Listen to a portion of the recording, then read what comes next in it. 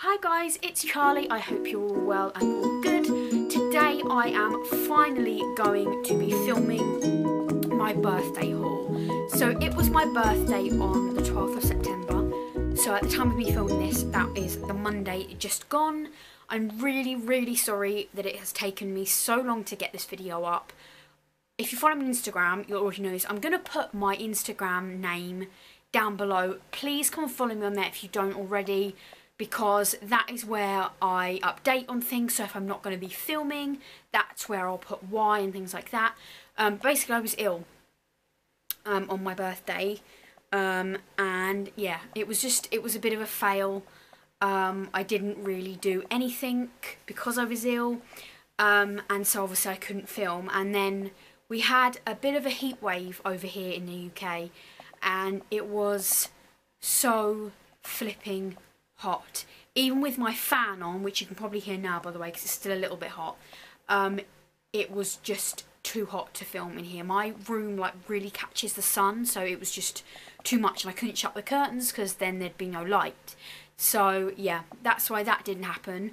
But today I'm supposed to be at work, but we have had torrential rain and really bad thunderstorms here, brought on by the heat, and so basically lots of places are flooded, and so I can't get to work. So I thought this would be the perfect day to film my haul. So without further ado, I'm going to go straight on into it. I'm going to start with the non-book things first because there is few of them. I got a lot of books this year, which is unusual for me because I don't usually ask for books and things for birthdays and Christmas, just because, well, you guys know as fellow bookish folks that if we see a book throughout the year we just pick it up. So there's never usually anything I want really, but this year there wasn't much of anything I wanted, so people just got me like book vouchers, bought me some books, and my mum and dad let me spend some money on the book depository, so I ended up getting quite a pile. Apologies by the way if you can hear barking in the background, that is my neighbour's dog. Somebody is doing something outside and it's setting them off, so hopefully there won't be too much of a distraction. But anyway, without further ado, let's get on with my birthday haul. Okay, so the first things that I got were from my mum and dad. Most of my family, to be honest, to get me vouchers and just to send me some money and things like that. So I'm not going to show those in this video because that would just be boring, I think. So these are basically just the physical things that I got from, basically most of it was from my mum and dad and my sister, and then I have a couple of bits which were from one of my friends. So the first things were from my mum and dad, and they are these slippers, which I absolutely love. They are these kind of moccasin style slippers. These look really dirty in this light, I promise you they are not, but these are the most comfortable slippers ever. It's like walking on a fluffy cloud. I love them so much, and I have this thing, like every time the winter comes around I like to buy myself a new pair of slippers, and I know that I will just wear these ones to absolute death come this winter. So yes, those are those. And my mum and dad also got me this little wooden plaque thing, which I just adore. It says, if you hate it, change it. If you want it, chase it. If you love it, cherish it. If you dream it, build it. And if you've been subscribed to my channel for a while, you'll know I love these little things with inspirational, motivational quotes and things like that on them. And so I was so excited to see this, and it looks so nice on my desk, which you'll see when my room tour comes up very soon. So yeah, I absolutely love this. And then one of my friends, I only actually briefly got to see one of my friends this year because of being ill, and also because two of my friends are too heavily pregnant at the moment to like go anywhere or do anything really, and because I was ill I couldn't go and see them. And obviously, as I told you before, one of my best friends has gone away to university, so I didn't get to see her. So as I said, it was a bit of a sucky birthday, but my friend that I did see got me 2 wonderful stationery things. I just adore stationery. So the first thing was this. This is just a plain lined writing pad, and on the front, in like a rose gold colour, which I love, it says "Believe You Can." There you go. Hope you can see that. I just love things like this, and at the moment I am slowly starting to write my first novel, so notepads are just everything that I need right now. I just adore them, and this one is so lovely. So she got me this, and she also got me this, which again is another beautiful pattern on it as well. And inside, this is basically a, it is called a list book. So it has notepads, sticky notes, pocket and note tabs. So if I just show you a close up like that, I hope that's focusing. And then it's just got the plain sort of writing paper on here, and it's got a little pocket down here as well. So I just absolutely love this. I think it's lovely. I can see on the front here that this was from Paperchase.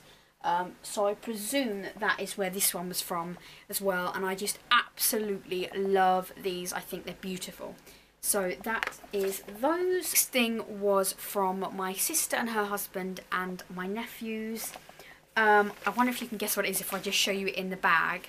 So this is it in the bag. This is the most beautiful ukulele I think I've ever seen. At the beginning of the year I was learning to play ukulele. I can't remember if I told you guys that. But my ukulele was rubbish that I owned. I literally picked it up in a charity shop. So I was desperate to have another one. I have a dodgy string on here at the moment that I need to wire, so I'm just going to hold that. But it looks like this. How beautiful is this? It's got all the little zodiac signs on it. Maybe I should have showed you it like that. Oh, there you go.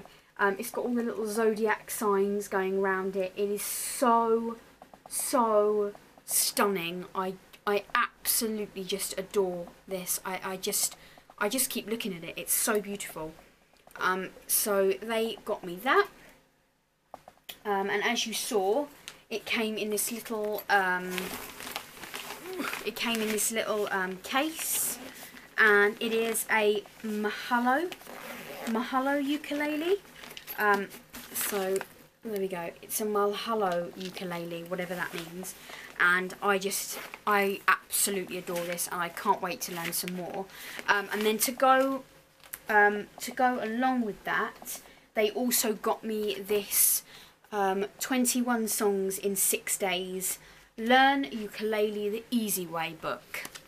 So this is just a really nice little thin book, and it tells you how to like tune your ukulele. Oh, that went out of focus, sorry about that.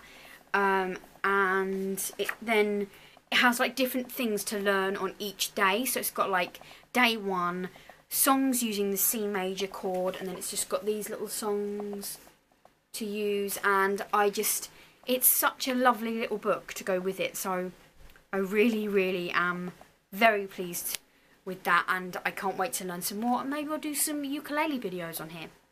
Who knows? Depends how quickly I can pick it up again. So and the other thing that my sister got me was this bookmark, which is quite possibly the best bookmark I've ever seen, and it says, I got 99 problems, focus, but a book ain't one. I just think that is the coolest bookmark ever. I just absolutely love it. And this has already been getting good use out of it. So yeah. The next 2 things were also from my mum and dad, and I bloody love these things. So they are some socks. And the first ones look like this. And these are little Edgar Allan Poe faces. How amazing are these? I just think... Ooh, what's happened here? Okay, there we go. I just think these are so cool. So they got me those ones, and they also got me these ones, which are banned book socks. So this one has like lots of different titles of books. So it's got The Great Gatsby, To Kill a Mockingbird, 1984, One Flew Over the Cuckoo's Nest, Lord of the Flies, all those kind of things. And then on the other sock, if I just turn it round and let it focus for a minute, all those books have been crossed out. I just think they are so cool, and I did ask my mum and dad where these were from because I thought that you guys might want to buy them yourselves because they're bookish stuff. So these were from an online shop called The Literary Gift Company, and they have so many bookish gifts. Like, I just want to buy everything on there. I'll put the link to it down below. So yeah, that's where these beautiful socks were from. So now I'm going to get on with all of the books, of which there are a lot. The first book that I got was from my nan, and this was a book that I'd never heard of. She basically just picked it up because she's, in her words, not mine, she said, it looked nice and I thought it sounded like something that you would like. And she wasn't wrong, I have to be honest. It does sound absolutely amazing, and it is such a beautiful edition. I've never had one of these editions before, but I may look into getting some more. So this is Still Missing by Beth Gutchen, and this is a Persephone edition. I think that's how you say it. And it is absolutely stunning. If I just take off the dust jacket, underneath it looks exactly the same, which is always cool.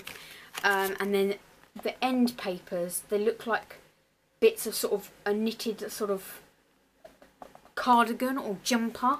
It's really cool the way this is done. And this is the story of a woman whose 6.5-year-old son goes out one day to ride his bike, and he never comes home, basically. And it follows her in the days, months and years after this happens.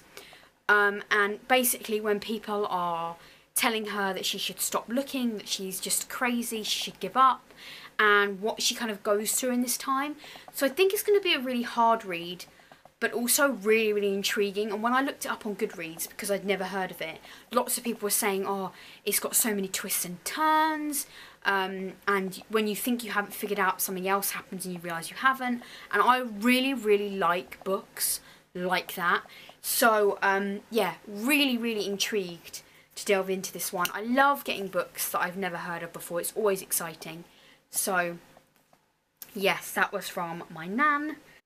So the next 3 books I picked up with a Waterstones voucher that my, ooh, what's happened here?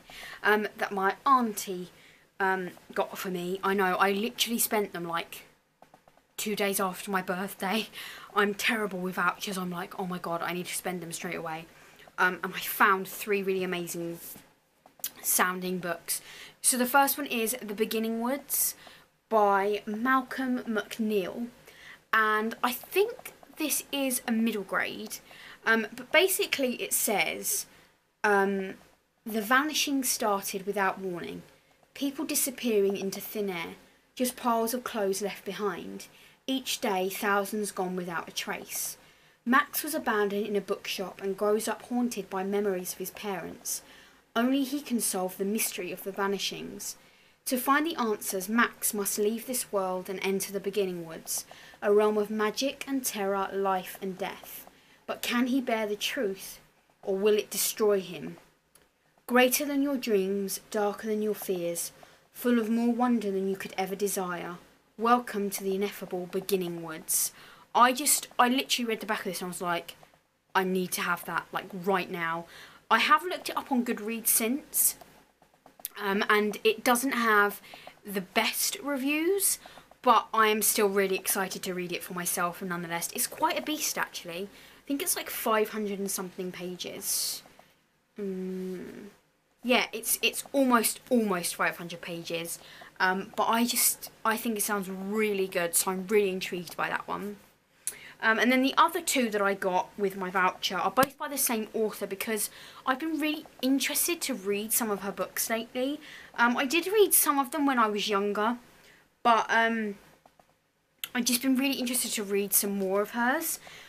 So that author is Anne Cassidy, and I picked up Dead Time, which is the first in, I think there's like 4 books in this series. And it says, one night Rosie's mother and Joshua's father went out for dinner and never came back. 5 years later, Rose and Joshua meet again. Rose has just witnessed a brutal murder, and Joshua is trying to find out what happened to their parents. Together they discover a mysterious notebook with cryptic messages inside, which might hold the answers to everything.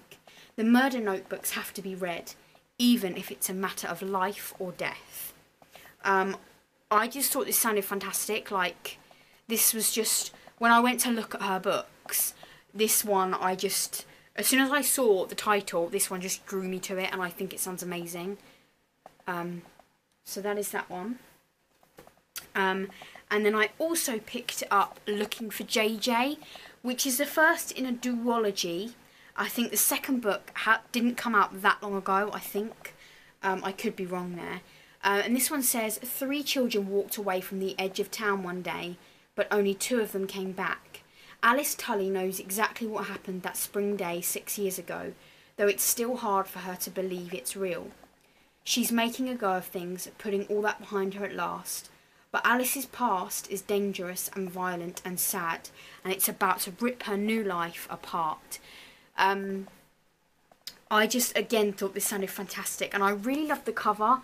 I like how it's like made up of old bits of newspaper clippings. I hope that's focusing. I just really liked how that was done, and I think this just sounded really, really good. So yeah, really excited for this one. So those are the books that I picked up with my voucher. And then the last 7 books I have to show you were all from my mum and dad. Basically, as I said near the beginning, or I think I said, my mum and dad gave me some money to spend on the book depository because they didn't know what else to buy me. And it was really, really nice to go on there and not have a specific book in mind, just to be able to look through them all. And I have to be honest, I'm so excited for the books that I chose because they just all sound so unbelievably good. So the first one is I'm the King of the Castle by Susan Hill, which has an absolutely fantastic cover. If you have been subscribed to my channel for a while, you will know that Susan Hill is one of my all-time favourite authors. The Woman in Black is one of my favourite books. I'm actually going to see the stage show for the 3rd time at Christmas with my friends. I just love it. And I'm eagerly awaiting her new short story collection, which I think it either comes out at the end of this month or the beginning of October. And I just had this urge to find something by her that I hadn't read already. And as soon as I saw this, I was like, yep, that's going to be the one. And this is about a young boy who lives in this big old Victorian house, and a new woman and her son move in there. But Edmund doesn't really want him there, and so he becomes quite evil in trying to get rid of him. And I just thought this sounded really fantastic. And what I love about Susan Hill's books is that they're all kind of like old-fashioned ghost story-esque. So yeah, I'm really, really interested in delving into this one. It's only tiny, as Susan Hill's books always are, and the font, I'm sorry, but look how small the font is. That is crazy small, but I'm very excited for this one. So that was the first one I picked up. The next one is a middle grade graphic novel that I was so excited to see was out, because it's by one of my favourite graphic novel writers, and that is Ghosts by Raina Telgemeier. This is about I've already read this, by the way. So this is about 2 sisters called Kat and Maya, and they have to move with their family from Southern California to Northern California to be by the sea because Maya has cystic fibrosis, and there's something about the sea air that helps with her breathing or something. And when they get there, they find that this town is really interested in ghosts, and they have this whole kind of like Day of the Dead festival where the ghosts come back and they join in one big party. And Kat doesn't really want to believe it because she's terrified, but Maya really wants her to because she's like, if I die, you'll be scared of my ghost. So Maya ends up going with her neighbour who does like a ghost tour. They go to this Day of the Dead festival together, and that's what I'm going to say because I don't really want to give away anything else. But this was so fantastic, and the way that Raina deals with Maya's cystic fibrosis is just, it's done in such a good way, and I just thought this book was so fantastic and touching, and I really, really enjoyed it. And that's what the artwork's like, by the way.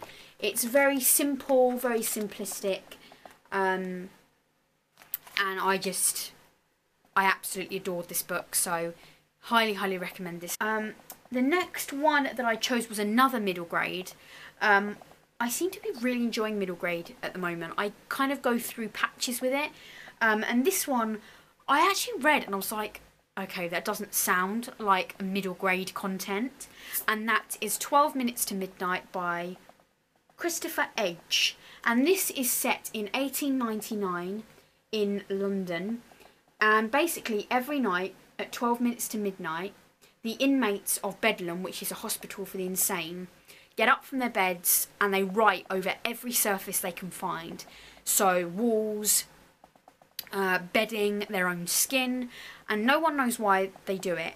And there is a young girl called Penelope who is the owner of a magazine called The Penny Dreadful, and she basically writes stories in it about macabre things, and she's asked to go along and write a story about this asylum, and things go wrong from there. So I just thought this sounded absolutely fantastic. It is the first in a trilogy, I'm pretty sure, and I'm really excited to delve into this one. I think it sounds so good and right up my street. So that is that one. The one that I chose was actually a non-fiction book. I wanted to choose like a really nice selection, and I didn't even know this was a thing, but as soon as I saw it, I was like, oh my god, I need to have this because I'm obsessed with this woman. And that is Where Am I Now by Mara Wilson. So Mara Wilson is this lovely lady here who of course played Matilda, and she was also in Mrs. Doubtfire and Miracle on 34th Street, I want to say. Yeah, something like that. And this is basically a series of essays and things that she has written, kind of like a memoir, about growing up and how she fell into acting and why she decided that she wanted to step away from the spotlight and not be that anymore. I just think she is wonderful, and I don't usually like kind of autobiographical, is that a word? I don't like books like that usually. I'm just not interested in reading them, but I'm so excited to read this. As I say, I just think she's wonderful, and I can't wait to like delve into some of the bits that are kind of she remembers from like behind the scenes at Matilda and things like that. And just a little bit of a fun fact for you here. When I was younger, everyone used to call me Matilda because I looked exactly like her when I was little. I had that exact hair, everything. Like, I was just so like her with my books and everything. So, a little bit of a fun fact for you there. But yeah, I'm really excited to read this.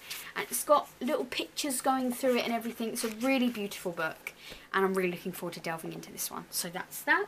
So the next book that I got, I was also super excited to see, because at the time that I bought this, it wasn't out here in the UK, but because I was ordering these from the Book Depository, and they have their like US depot as well. Sometimes they get titles here in the UK actually before their release. And that is The Cabin by Natasha Preston. Natasha Preston is the writer of many books, but one of my all-time favourites, The Cellar, which I read was it last year or the year before? I can't remember. But that book, oh my god, is so fantastic. I've made so many people read that book since, and they've all loved it. If you haven't read it, please pick it up. It is just incredible. And this is her latest one, and this is about a group of friends that go away for a weekend partying at a remote cabin, and they wake up one morning after a night of partying, and two of them have been murdered. But there's no sign of forced entry or struggle, which means that it's someone actually within this party of friends that has done it. I just think this sounds such like my type of book, and I'm so excited to delve into this. If it's half as good as The Cellar, I know I'm going to absolutely adore it. And Natasha Preston's books have the nicest covers, and they always feel really nice as well. Yeah, so I'm really excited for this one. The next one I chose, I actually do already have an ARC of, but I just needed the US edition because it is stunning. I think it might be my favourite cover of this year, and that is The Graces by Law Eve. So I'm just going to come a bit closer to the camera now because I want to show you this. So is this not just the most stunning book you've ever seen? It's got a little eye on the spine, and then underneath the dust jacket it looks like this. Guys, seriously, I mean, it is beautiful. And then when you open it up, it looks like this. I mean, it is honestly such a stunning book, and I can't wait to read it. All I know about this is it is to do with witches, this family of witches, and I've heard it's like The Craft, the film The Craft, which is one of my favourites. Just move back a bit. Which is one of my absolute favourite films. So I'm really excited to read this, and this cover is just, love it. And then a last book that I chose, and the last thing that I have to share with you in my birthday haul, which I think has been quite a long video, apologies for that, and I am so excited for this book. I'm going to be starting it right after this video because it sounds insanely good, and that is When They Fade by Jane Roberts. So what initially attracted me to this was in the description right at the top it said for fans of The Lovely Bones, and I adore The Lovely Bones. You guys know that it's one of my favourite books and movies, and so as soon as I saw it I was like, okay, that's definitely piqued my attention. I'm gonna read you the inside because I just, this just sounds so good. It says, Tatum is the only person at school who knew the truth about the affair her best friend Claudette has been having with a married teacher, and at the time confiding in an adult seemed like the right thing to do. But now everyone has turned against Tatum, painting her as a liar and a rat. When her classmates begin to bully her, she assumes they'll eventually get bored and moved on. But as their pranks grow increasingly malicious, no place feels safe to her anymore. Molly, a hitchhiker, was brutally murdered in the early 1970s, but there is no afterlife for her. Instead, she has found herself marooned with a crowd of other people who have also died tragically.